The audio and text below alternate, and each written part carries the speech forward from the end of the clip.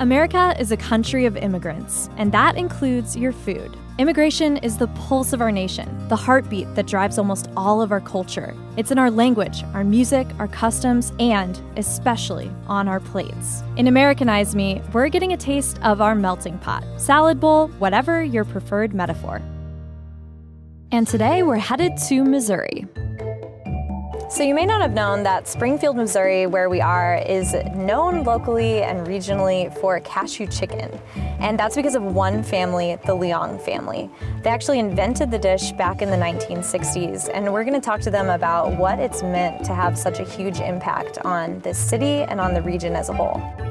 Everyone goes, well, it's not really Chinese food. Well, Chinese cuisine, it was adapted for whatever regions. You know, you have the Hunan province, you have the Sichuan, Cantonese. Now I look at it, Springfieldese, you know.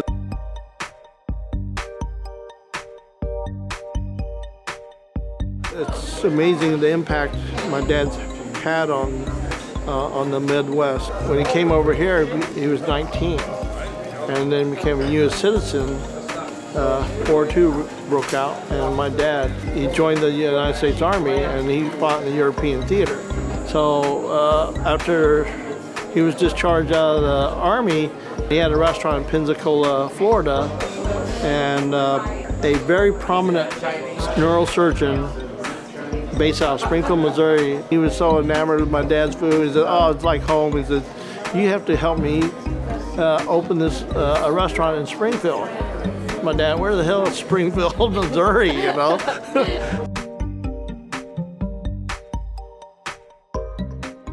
That's when they opened up on West Sunshine, Leong's Tea House.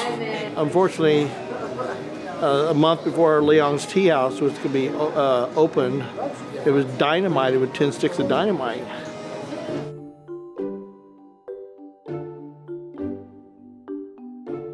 Wow. Yeah, how many restaurants have to overcome that?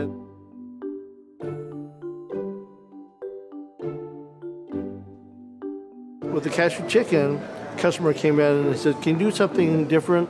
Or do you have any specials? And my dad goes, well, you know, he took the chicken nuggets and deboned it and lightly battered it and fried it, and then put the Asian sauce, the oyster sauce, the cashew nuts and green onions.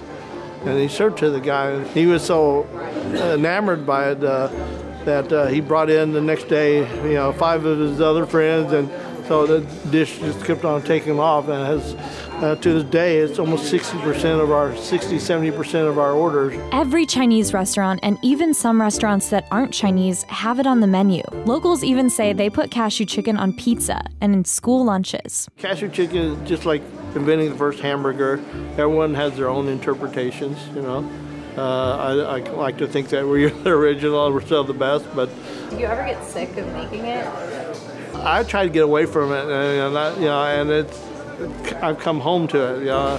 I'll probably be frying cashew chicken till the day I die, and then when I think I'm going through those pearly gates, I'll go walk through the gates, and I'll look on the left, there'll be fryers, on the right will be chicken. I go, wait a minute, this can't be heaven, it's gotta be, you know, hell. Yeah.